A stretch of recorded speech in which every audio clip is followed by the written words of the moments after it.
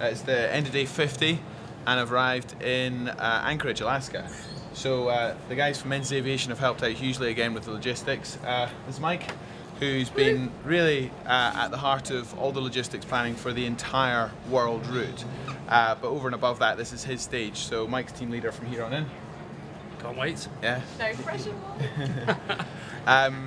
Yeah, no, exciting to be up here. We've got a stripped down team. It's a smaller team. Of course, we needed a few more people on leg 2 because it was a bit more complicated with jumping ahead to New Zealand and getting other vehicles set up in different countries and whatnot. But apparently, our motorhomes are pretty luxurious. We're going to live in comfort. We are. Yeah. Yeah, I feel relatively good. I slept for about 6-7 hours on the first flight up to San Francisco, and I tried not to sleep on that second flight, which was really hard to do. But to minimise jet lag, now that it's what, 9:30 at night, I want to go straight into a normal night's sleep, like 5 hours, and be on the bike at 4 o'clock in the morning.